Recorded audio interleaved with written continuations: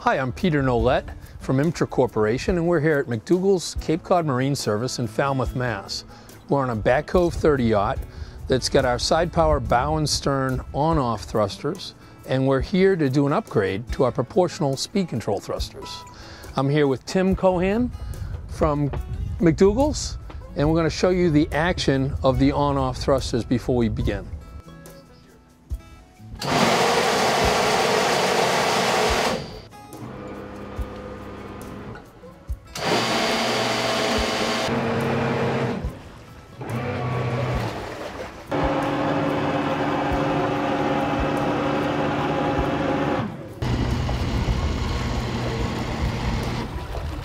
So as you can see with the on-off thrusters, we're pulsing full power on. So the equipment itself is a lot noisier when it's full power on. We have a fair amount, there's cavitation involved, which you'll see that we're eliminating with the variable speed thrusters. The on-off bow and stern thrusters that we're upgrading to the variable speed, our proportional thrusters, will eliminate a lot of the noise. It'll provide smooth control of the boat. We also, with the bow and stern, include a hold function which allows the operator of the boat to leave the thrusters running when leaving or coming back to the dock. It's a really nice feature when you're single-handling the boat.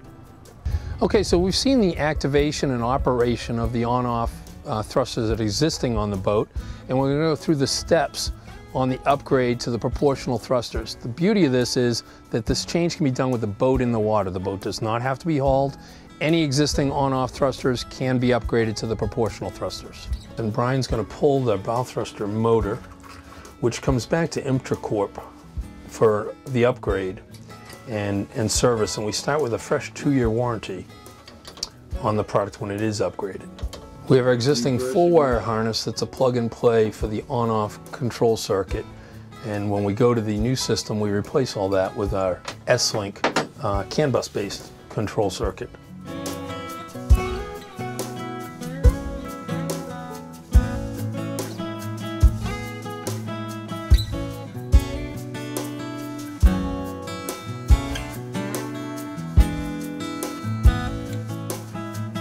So we've removed both of the on-off thruster motors from the boat.